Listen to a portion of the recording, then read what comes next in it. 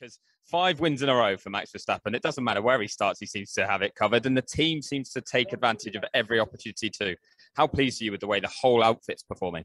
I think the whole team's working at an incredible level, and we got the calls right today. It was frustrating with Checo picking up a flat spot early on because that put him out of sync because we saw a level of vibrations that were getting very dangerous. So that's why we changed onto the hard early on. But he again had great pace. So we had the race under control. I think everybody was robbed of that last 2-lap shootout, but I think we need to understand why that happened and work, because this goes against the principles of what we've always talked about. So, hopefully lessons can be made from that. I was going to say, obviously, it did favour you in the sense that Max didn't come under threat, but you were looking forward to having a fight for those final couple of laps if we could get going again? Well, we always want to win, under racing conditions. And it felt like, I think Max would have had it under control, but it was enough time to get racing again. And I felt like the wrong car was perhaps picked up by the safety car, and then it took more time to sort out, and they just ran out of time. So, it was frustrating for the fans and the races in us. We want to win under racing conditions, not safety car, which I believe we would have done.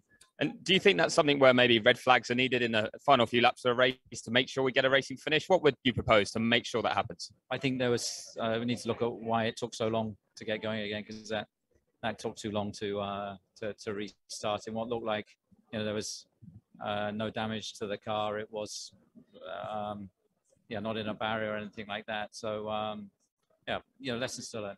And just a couple more. One, Checo had a fire on the front right brake disc, it looked like, during that pit stop. Was that correct? Was that the issue? And were you concerned how bad it got?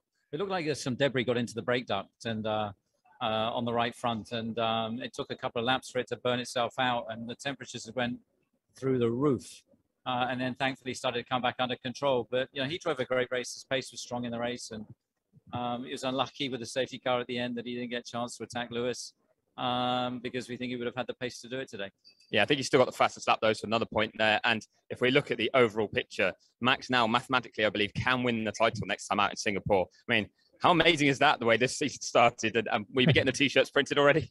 No, look, Max is in incredible form. He's walking on water at the moment. And I think that, to win five in a row, despite 2 grid penalties in the last 3 races, is a phenomenal performance. So, we're just going to keep attacking each race, and then championship tables tend to take care of themselves. Well, it's a lot calmer finish this season than last year, at least for you. But Christian, well done today. Thank you very much. Thank you.